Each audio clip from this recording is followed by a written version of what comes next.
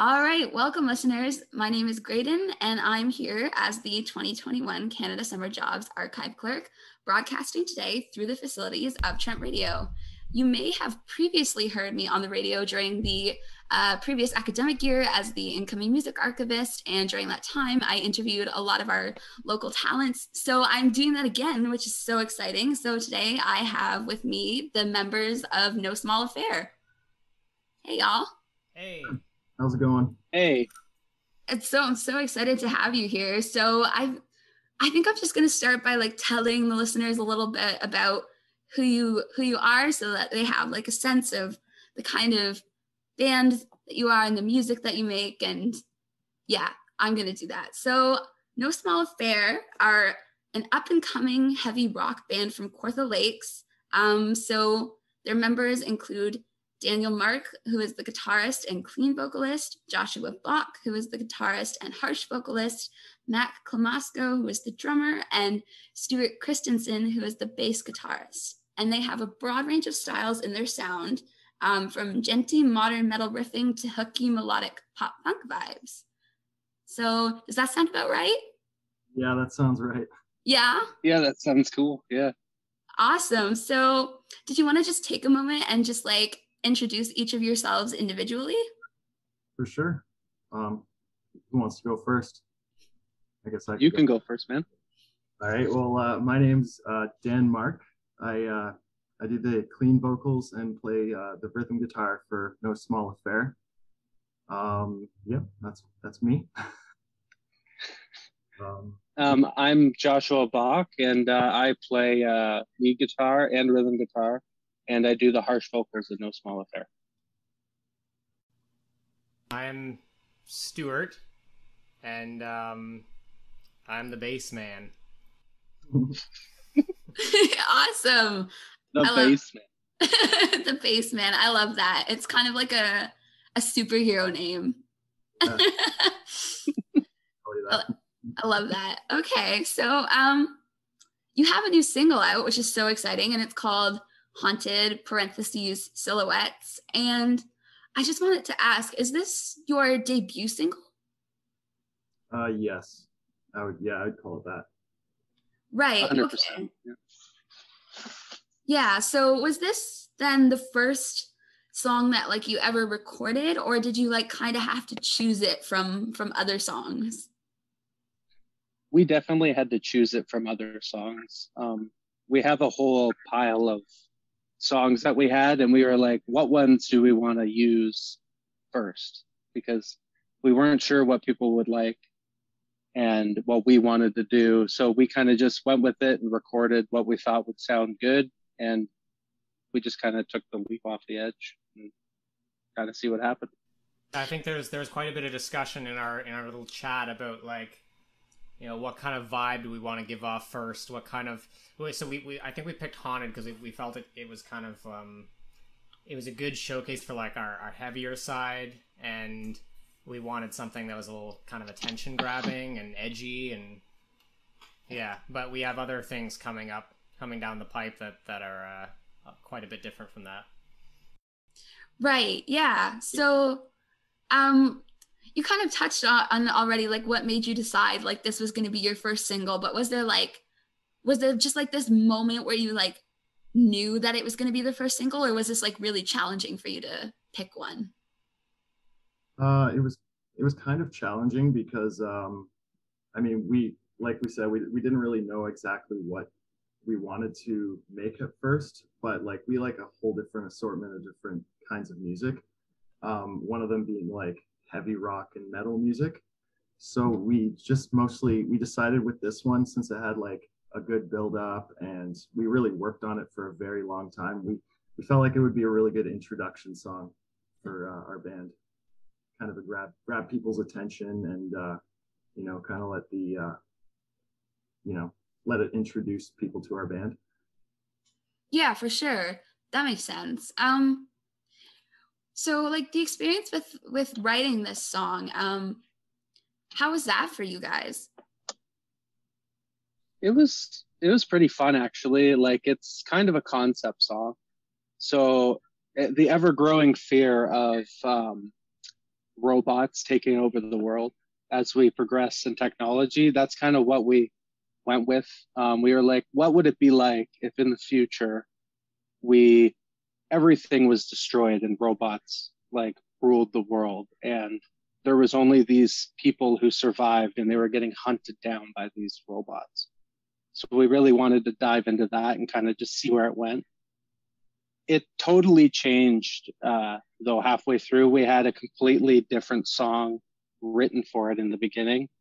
And as we started to get closer and discuss more, we ended up changing the song completely into what it is now, which I personally think made it 100% better than it was before.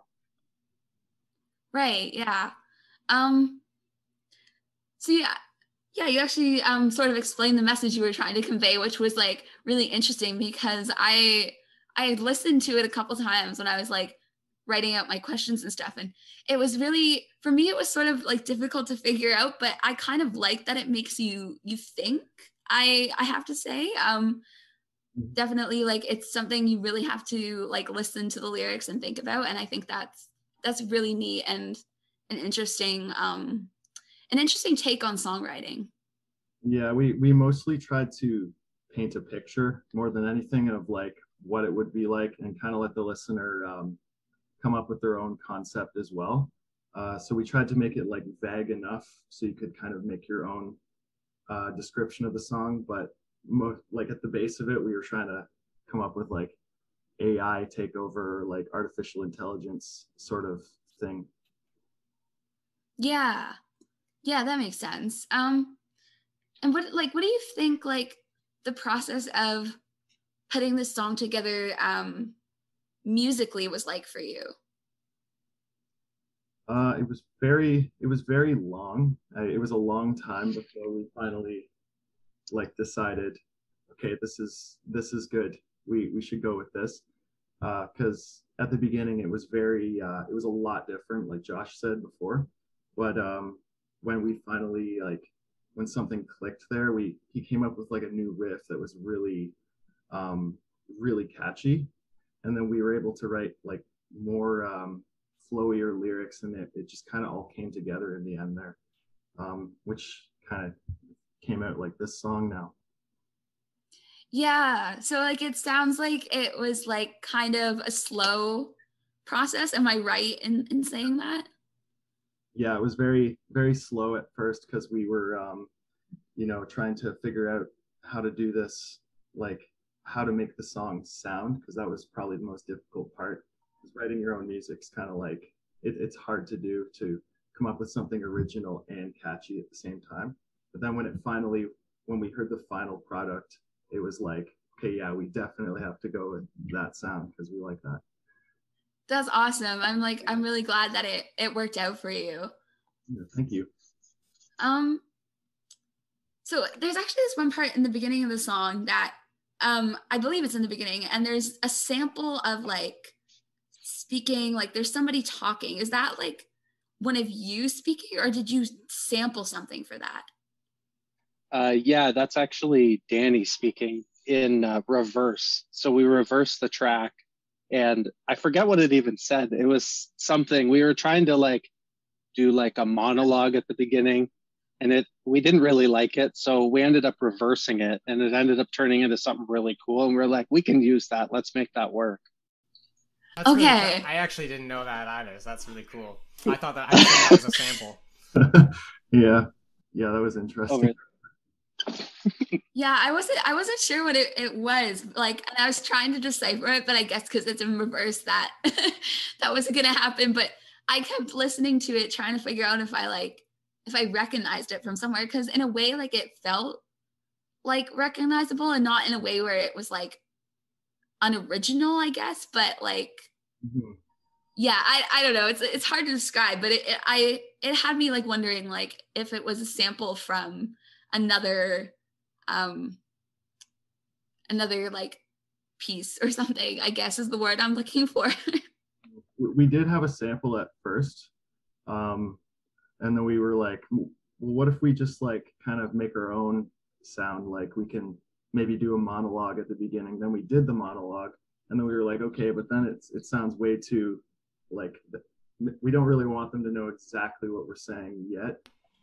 So then we just reversed it and dropped the pitch down to make it sound really ominous.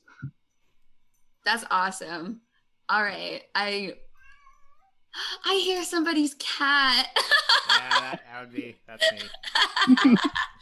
Oh, your cat's making a cameo. I love when people's pets come and make cameos on a Zoom call. It's perfect. So I saw on the band's social media that you were teasing this upcoming project, and I was curious if you wanted to say anything about that, or if you're just kind of keeping it like very secretive for now. You want to say something? I think, oh, go ahead, Danny. You want to say something, Josh? That's what I was going to say. Sure. Like, if you guys want to tease it, that's fine. I mean, it's coming out soon, so that's cool with me. We were going for, it's kind of about, the trials and tribulations of addiction and having it affect you at home and trying to overcome it. And it's different from our first single. We're going more toward the pop punk side of our sound. So it's very exciting, and we're pretty excited to release it, see what people think. That's awesome. Is there a release date for it yet, or are you just kind of waiting for the right time?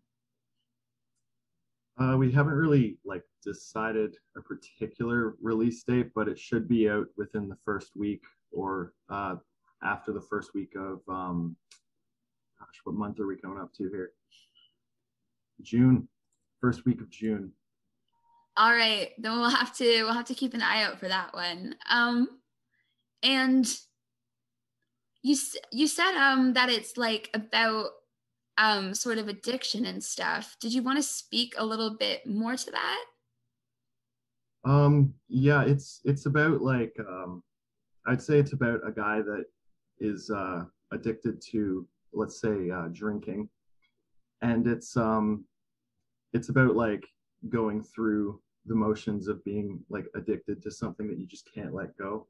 But it's also about not being able to grow out of the high school phase of getting drunk all the time and partying with friends, and just kind of, yeah, it's about that sort of thing, just wanting to grow up and be a regular functioning member of society, but you just can't escape from that side.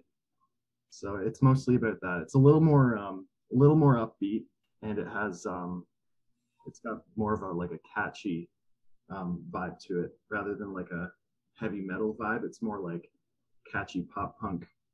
It's supposed to be more fun. People can dance to it. I think it's it's got a strong message, but it doesn't come across as preachy in any way. It's just a fun, hard hitting song. Right. 100%. And did you find it challenging to make it in that sort of way, where it was still enjoyable to listen to, but still had a message to it? Oddly, I mean, this one was a little less challenging to write than Haunted, because it was our first song, and we were we want to make the song amazing and grand. But this one just somehow it fell together in a really nice way. And when we were writing it, it was wow, this all sounds so good. We should go with this. It was a little challenging to come up with lyrics, obviously, because you don't want people to judge your lyrics, but the musical aspect and everything just kind of fell together because we all enjoyed it so much. So it was nice. Yeah. It started off being an acoustic song that actually Danny brought to one of the practices, and he was like, hey, I have this song with a chorus that I really like. I think we can make something of it. And then it kind of just went from there and fell into place, like Danny said there. Yeah, that's really interesting that it sort of it went in that direction, especially because I feel with the lyrical content, it totally also could have been acoustic. So it's interesting that it ended up being a very pop punk sort of sound. Yeah. Should we play it? Should we play it? Should we be a little cheeky and play it? Yes. Should we, Josh? Yeah. What do you think, Stuart? I think we if we can get it some airplay, I think we should get it some airplay. Yeah. Okay, let's go for it then. Oh my gosh. This is an exclusive, unreleased single. This is so exciting. Here we go. It's called Just One, and it's by No Small Affair.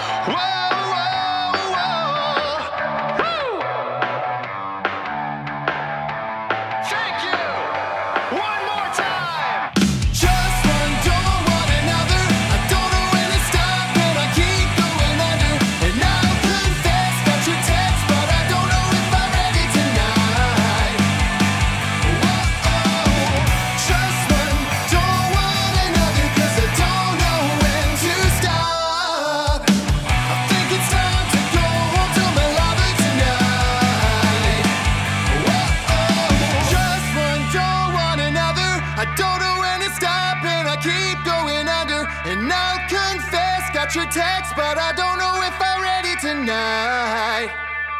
Whoa.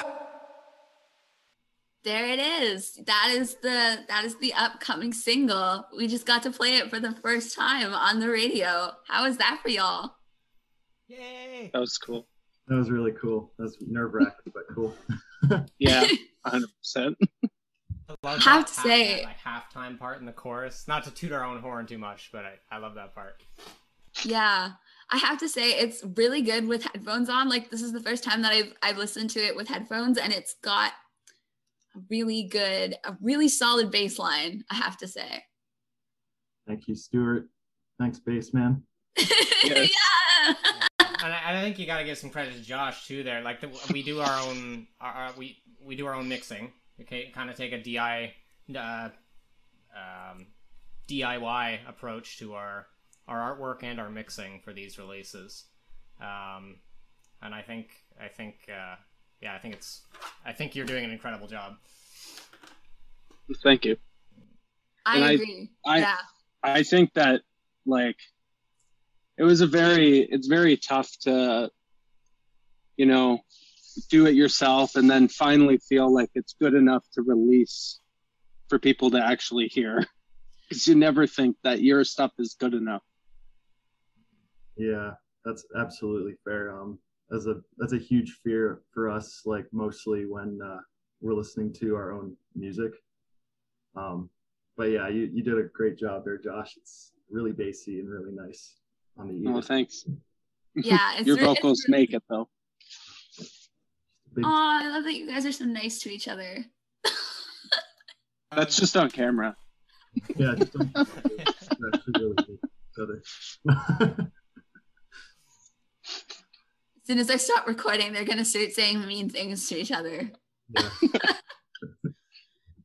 That's funny. Oh my goodness. So that was a really great song, and I'm really glad we got to play that. And so that's your upcoming single, but is there any like other future plans that you have that you're kind of hoping to talk about? Josh? Yeah. I mean, we're working on putting together an EP, but we're gonna release them, I think, slowly as singles, just because we are doing it all ourselves and it's a lot of work. But we are hoping to get 2 more out this year. Yeah, that's really exciting. I have to say I'm very excited about it. I'm really enjoying what I've heard so far, and I think it's really ambitious, like to be like, we're gonna put 2 more out this year, but I feel like that you're successful enough that like that it'll happen. Oh, thank you. Thanks. I feel like you can do it. I'm pretty confident that it'll happen. I think like all bands who are trying to make it right now have learned that this is kind of the way to do it. You kind of have to just sling out singles and EPs and just kind of make as much content as you can and kind of maintain interest as long as you can. Yeah, that's what I've been hearing a lot. I have somebody else that I did an interview with was saying the same thing. Like, it's so much about like the singles nowadays. It might have been me. That's true. I did do an interview with you before with Titan Aram. That is true. Yeah. So if people liked what they heard today and they want to follow along and hear the other singles as they come out, do you have well, I guess you do have social medias because I mentioned it, but what are they and where can people find you online? You can find us on Facebook under the name No Small Affair, as well as the same thing on YouTube. I think we're either official No Small Affair or No Small Affair official on Instagram, and we're also on TikTok. So, I love a good TikTok. That's great. I love a good TikTok. We're still trying to figure TikTok out. Yeah. I'll have to check it out and see what you guys come up with. That's really great. So I think with that being said, I just would want to say thank you for taking the time to do this interview today. It was a lot of fun and I'm really excited that we got to do this. And yeah, it's really great. Thanks for having us. Thank you very much. So now I get to play your new single, which is so exciting because we talked about it and we've been kind of holding on to it this whole time, and now we get to play it. So one more time with another song, I have No Small Affair with Haunted.